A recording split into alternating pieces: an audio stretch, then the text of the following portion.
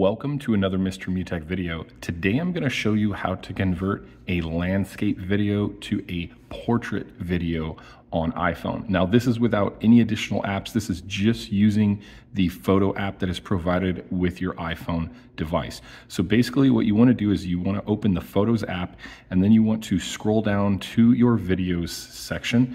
Go ahead and tap on videos and then select the video that you want to make the edit to.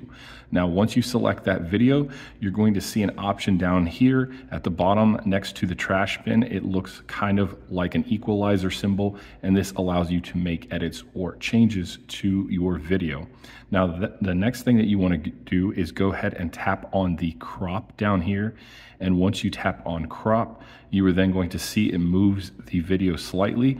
We're going to tap crop one more time again. And now you're going to see the option that comes up where there is landscape and portrait. You're going to just go ahead and tap on portrait. And once you do that, you can move the subject or whatever you're recording right to the center of that portrait mode.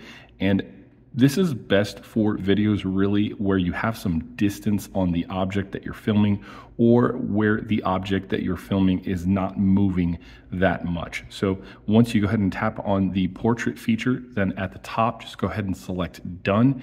And now that video will be saved in portrait mode. So hopefully that's helpful for you guys. If so, feel free to give me a thumbs up. Thank you so much for watching and have an awesome day.